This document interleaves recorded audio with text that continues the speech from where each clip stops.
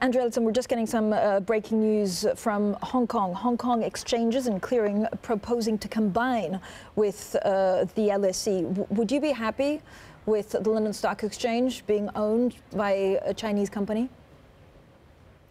And that's something that, if that's breaking news, that's not something that I'm cited on at the moment. And obviously, we're always keen to see foreign direct investment, collaboration with different international interests. But we'd have to look very carefully at anything that was that potentially had security implications for the United Kingdom, which is exactly standard. We would always do that.